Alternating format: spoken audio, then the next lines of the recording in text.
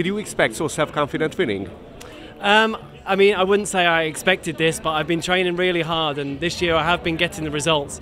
So I was nervous not to get on that podium and not to get the win, and just over the moon that I put it all together on the right time. Are you absolutely satisfied with your performance? I'm satisfied, that's for sure. I can still see room for improvement. I mean, I'm constantly battling to better myself, and I want to continue to improve. I was really happy with all my required dives and the intermediate dive.